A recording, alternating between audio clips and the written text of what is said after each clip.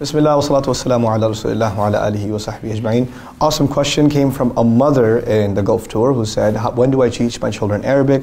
My boy is 2.5 years old. When do I begin to teach him Arabic grammar and Quran and tajweed and memorization? Because I want him to be raised with the Quran. What a beautiful concern you have with your child, that you want him to learn the Quran, but he's 3 years old. Chill out, lady. We want them to have what were you doing when you were 3 years old? You don't remember.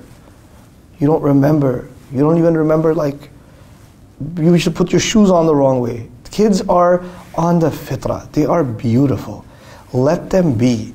Teach them, yes, teach them lovingly. Some kids have more aptitude. They want to learn quickly. They want to learn quickly, and you give them that opportunity. Some kids want to play more. Let them play more. Let them take their time. Parents have to learn to be flexible with their children and not impose the same standards and not make one kid compared to the other kid, especially in terms of their Quran. I have 6 kids. Not all of them memorize Quran the same way. Not all of them study Quran the same way. Not at all. I have one child who memorizes something in like 5 minutes. She can memorize it. This is ridiculous. She's so fast at memorizing. It's amazing. I have another who can, the same thing could take her a month. And I don't compare hey, why don't you be more like your sister? Huh? I don't do that. It's dhulm. This is dhulm. And it creates a hatred towards deen. Because of this book, my father likes my other sister more than me. That's wrong, man. Stop it, cut it out. Stop being so stressed over your kids. Allah doesn't want your kid to be a hafiz. Allah doesn't want your kid to be alim. Allah wants your kid to be a good Muslim. Allah wants your child to love his or her deen. That's what Allah wants. So chill out.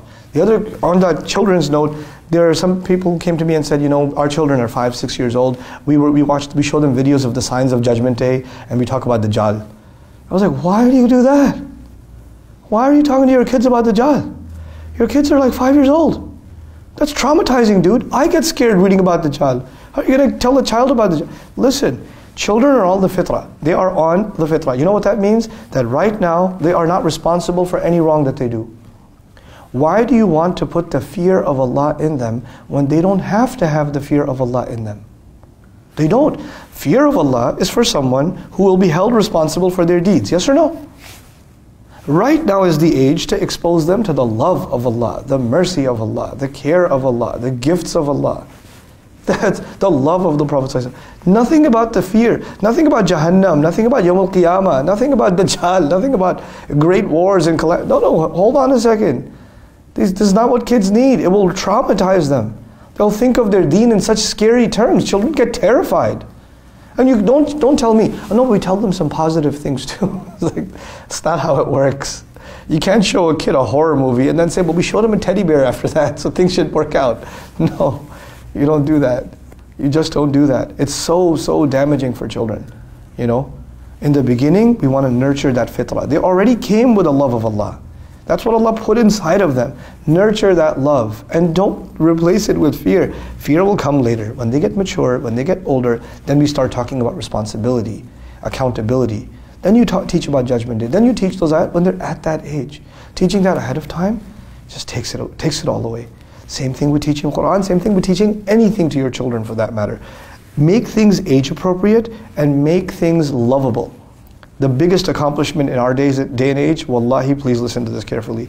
The biggest accomplishment in our day and age with our children is not how much they will learn. How much they will learn means nothing. I'm sorry that sounds offensive to you. It means nothing. What will mean something? How much do they love their Rabb? How much do they love their Prophet sallallahu alaihi wasallam? How much character do they uphold? How truthful and honest are they? How easy is it for them to admit a mistake? How openly do they communicate with you? Their character is the most important thing, not their knowledge. Knowledge is superficial. It is for show to others. I'm not saying knowledge isn't important, but knowledge will always be secondary to character. Always will be secondary to character.